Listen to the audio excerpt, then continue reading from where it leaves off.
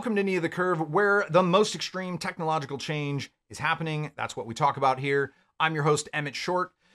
President Biden just signed an executive order on cryptocurrency, which finally says unequivocally, without a doubt, this administration knows that cryptocurrency exists. Yeah, they know about it. They know it's a thing now. And from what their grandkids have told them about it, it's the bee's knees. The cat's pajamas, the ant's pants, the pig's wings, the monkey's eyebrows, the eel's ankles. It's good. They think it's going to be good. Except, of course, for the areas where it's total malarkey, like the environmental impact, which we're going to get to in a second, I know. But first, the decree also states that this administration has intentions to begin to form a committee to make a recommendation on whether or not to study the potential of convening a working group to assess the benefits of possibly acknowledging that research into the viability of announcing a crypto regulatory committee should maybe be considered. Oh God, there's nothing. There are no rules yet. This is all just foreplay. But oh mama, it's working. Here's live footage of Michael Saylor hearing the news. You're in my house now, Corn Pop. Come on, man. We gotta have Bitcoin regulation. I'm not kidding around. We gotta have rules. What do you say? It'll be great for the protocol of Bitcoin. Yep, the Bitcoin community is hot for rules. The big question Biden wants to be answered is, how bad is Bitcoin for the environment? The question no one seems to be asking is, how bad is cash for the environment? Do they think digging massive trenches in the planet to gather a fairly useless metal like gold is carbon neutral somehow? I guess all those chemicals used to print dollar bills are technically green. So anyway, at my own expense, I commissioned my own study called fucking Google, and lo and behold, I found answers. Crypto.com's debit card and trading platform is far and away my favorite. They have the highest staking percentages, 14% on stablecoins. That's crazy. The most cash back of any card, and they give you free Netflix and Spotify and Amazon depending on your level. I don't have a deal with them. I just love them, and you can make $25 if you use my link. All right, let me just defend Bitcoin real quick before I go on the attack. Here's a summary of the major argument against Bitcoin and the energy debate. This is from Coindesk. The argument goes like this. Bitcoin consumes a lot of energy. In fact, the energy cost of one Bitcoin transaction is about $200. Second, Bitcoin settles about 300,000 transactions a day. Combine 1 and 2, do the math, works out to about 60 million a day. If you try to do all the world's transactions with Bitcoin, it'll use more energy than exists on Earth. If this were to be believed and you use these numbers, it does work out to about a $22 trillion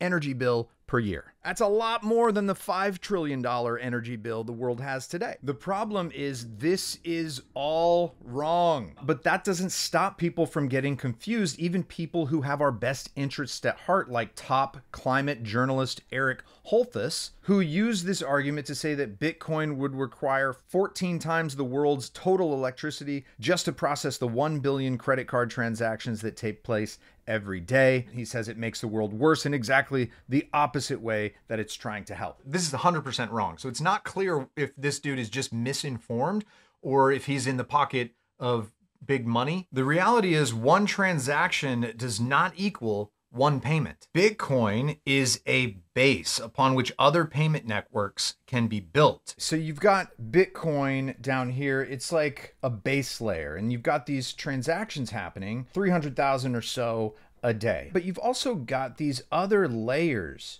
running on top of the Bitcoin network. You may have heard of the Lightning Network, but there are other ones, including transactions that happen on exchanges and new trust models called Liquid and Rootstock. There are smart contracts like Blockstack. If you haven't heard of all these, that's fine. The point is they're layers on top of Bitcoin, and these layers are also processing a ton of payments. With each Bitcoin transaction, you could end up processing millions of payments. There's transactions on transactions on transactions. That makes the big $200 transaction that's handling millions of payments pretty cheap. But let's stop playing defense. Let's play offense. This is the study from the Fletcher School, Tufts University. How green is the greenback? An analysis of the environmental costs of cash in the United States. So first, the environmental impact of cash. In 2020, the US printed more than 5 billion new cash notes. Production requires raw materials. Cotton is the main ingredient in US cash, water, energy, and fuel. Each of these inputs has its own price and translates to the cost of CO2 that it produces. Basically, they're just adding up how much water, electricity, sludge, and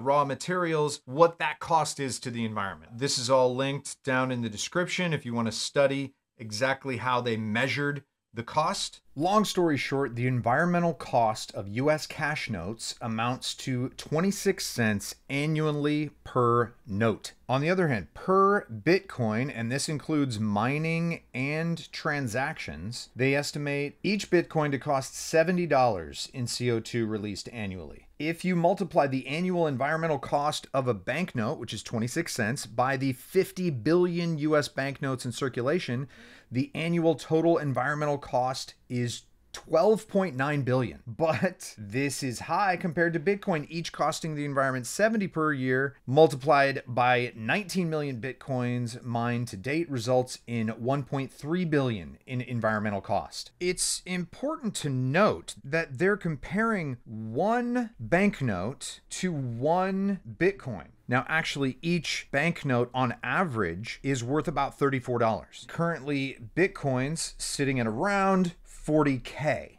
If you divide Bitcoin's value by the value of the average banknote, that means the average Bitcoin banknote, if there were such a thing, would be worth $1,176. So if you're looking at two banknotes, and both cost the environment $2, but one's giving you $34 worth of economic value and the other one's giving you $1,176 worth of economic value, it's clear Bitcoin is giving us way more value for the same cost to the environment. In summary, 1. Miscalculations for the energy cost of transactions on the Bitcoin blockchain that we talked about. Millions of payments can happen in a single Bitcoin transaction.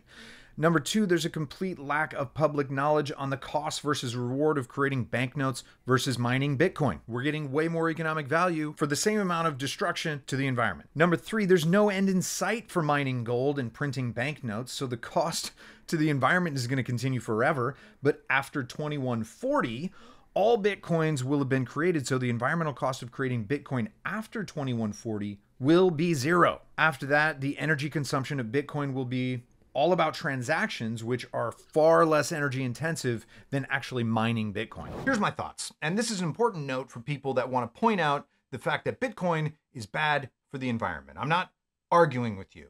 I'm simply saying fiat, way worse. Any type of monetary system is going to require energy, and energy is going to have an effect on the environment. The better choice is crypto, even the energy intensive proof of work model. I just want to point out this article is only looking at cash, banknotes, paper notes versus Bitcoin. They have not factored in mining gold or minting coins. Did you guys know Coinstar uses more energy than Norway? Okay, I made that up, but Coinstars are always plugged in. Am I wrong? No. Also, people drive their coins from their house to the Coinstar.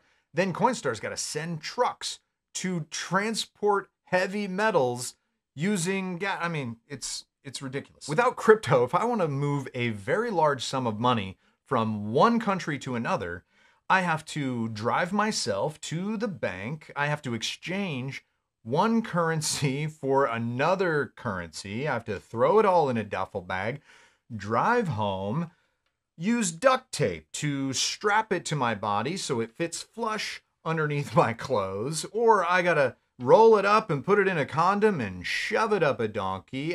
Who's got time? I'm trying to get business done like an American. They say Bitcoin is used for crime, but we would have had a really explicit history of all the transactions that went to Jeffrey Epstein. It's public information. Sorry, Prince Andrew, that's your Bitcoin address. This is Epstein's.